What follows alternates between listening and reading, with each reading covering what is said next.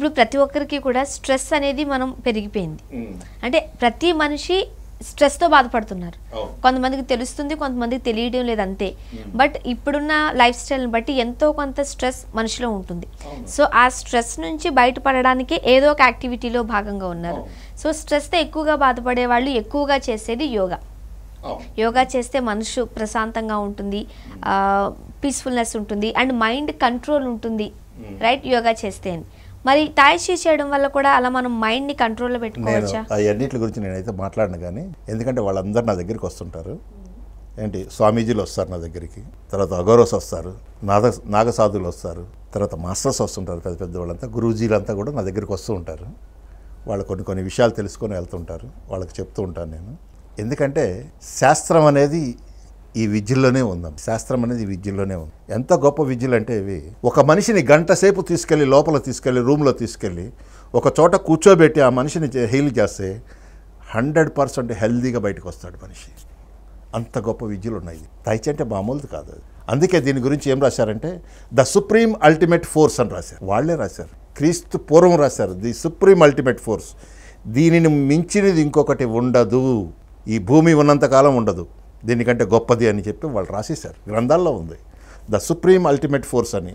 ఇట్లాగా రాసిన విద్యల్లో ఏ విద్యకి కూడా లేదు, అది ఒక్క Tai Chiకే ఉంది. అందుకనే Tai Chiని ఏమంటారంటే వెస్టర్న్ కంట్రీస్లో అన్నిట్లో కూడా దీన్ని మూవింగ్ మెడిటేషన్ అంటారు. ఇంకా కొన్ని కంట్రీస్లో ఇంటర్నల్ బాడీ మెకానిజం అంటారు. ఇంకొక కొంతమంది ఏమంటారంటే Tai Chi అంటారు, ఇంకొకరు కిగాంగ్ అంటారు. ఇట్లాగా రకరకాల పేర్లతోటి ఇది రన్నింగ్లోనే ఉంది. రకరకాల పేర్లు ఉన్నప్పటికీ చేసే విధానం అయితే మాత్రం ఒకటే కాదు. ఈ చేసే విధానాలన్నీ కూడా డాన్స్ ఫామ్స్. ఇవన్నీ ఇప్పుడు చేసేవన్నీ కూడా డాన్స్. ఇప్పుడు కుంఫు ఉంది, కుంఫు చేసే సిస్టమ్ ఒకటి ఉంటుంది. అట్లాగే ఊషు ఉంది, ఊషు చేసే సిస్టమ్ ఒకటి ఉంటుంది. ఊషు is a dance, not a fight కూడా కాదు. హెల్త్, అదొక జీవన శైలి. ఆరోగ్యం కోసం చేయాలమ్మా కుంఫు కానీ ఏదైనా సరే. కుంఫు కానీ ఆరోగ్యం కోసం 100 ఏళ్ళు జీవించడానికి చేయాలి. మరి Tai Chi ఎలా చేయాలి? అది కూడా అలాగే చేయాలి. Tai Chi కూడా మీరు మా కోసం ఒక 2-3 చేసి చూపిస్తారా?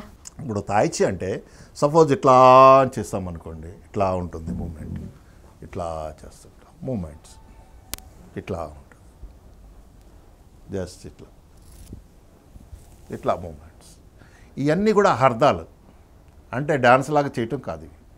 ఈ అర్థాలను కూడా మనం చక్కగా చేసుకోవచ్చు. మూమెంట్స్, బాడీని కంట్రోల్ చేయటం.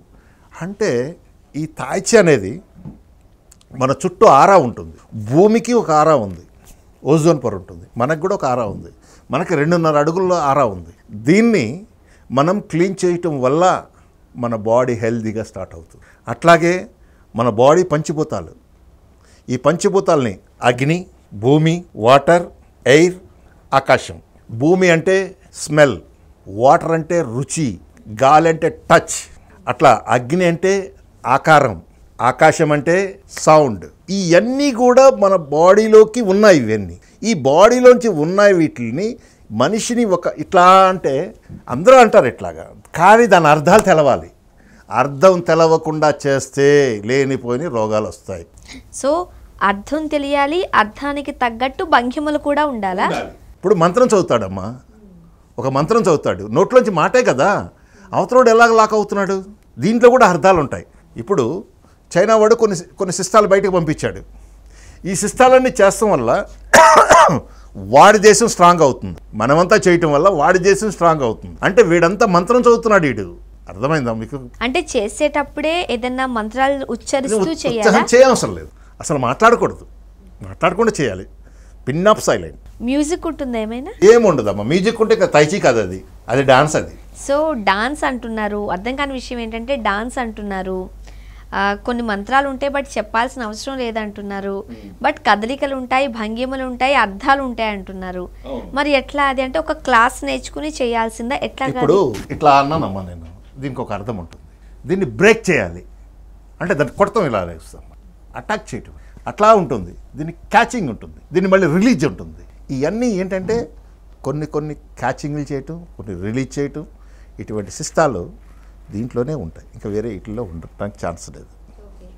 ఇది ఒక Tai Chiలో ఉంటుంది. Tai Chiలో 4 రకాల పద్ధతులు చెప్పాను కదా. Healing Tai Chi, medical Tai Chi, power తైచి, dance తైచి.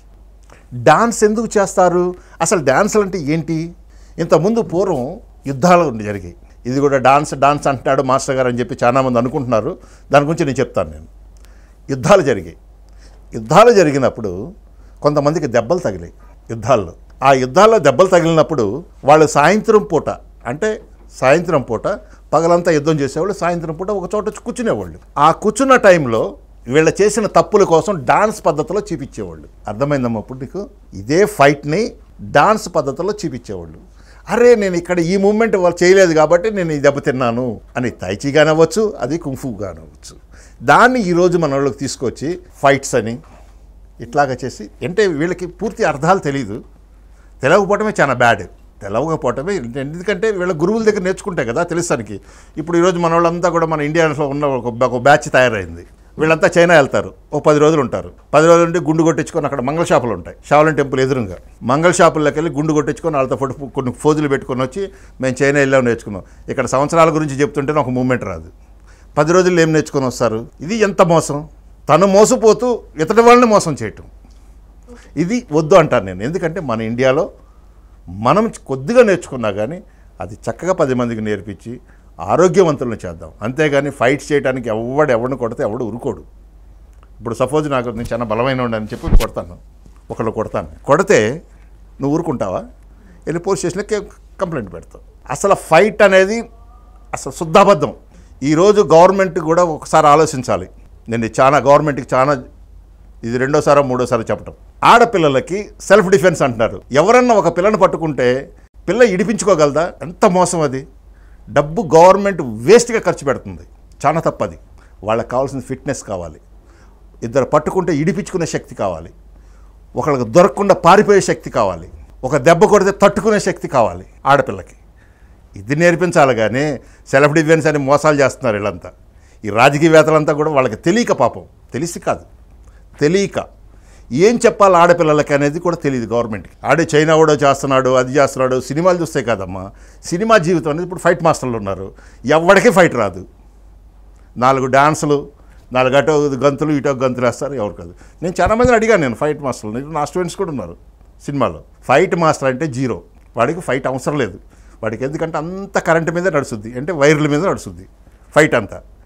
మనకు అందంగా చూపిస్తారు. అందుకని ఫైట్ మాస్టర్లు అంటే వాళ్ళ ఫైటర్లు కాదు. వాళ్ళు సినిమాలో కంపోజింగ్, అవి నిజ జీవితం వేరు, సినిమా జీవితాలు వేరు.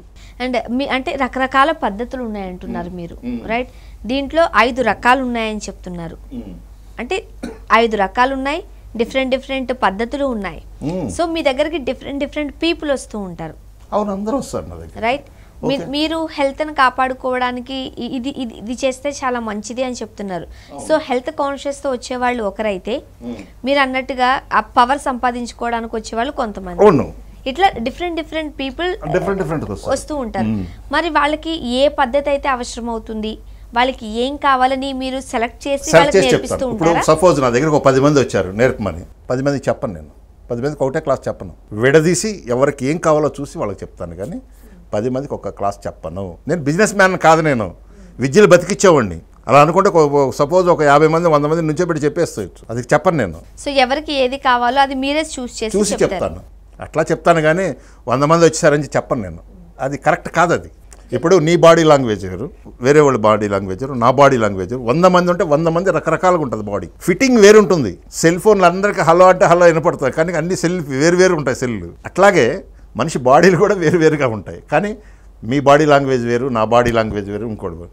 ఒక తల్లిని పుట్టిన 4 పిల్లలకి 4 రకాలుగా ఉంటారు. ఏంటి మరి ఒక 10 మంది కలిసి వస్తే నేను ఎలా చెప్తాను? నేను చెప్పను కదా. మినిమం ఎన్ని క్లాసెస్ నేర్చుకోవాల్సి ఉంటుంది?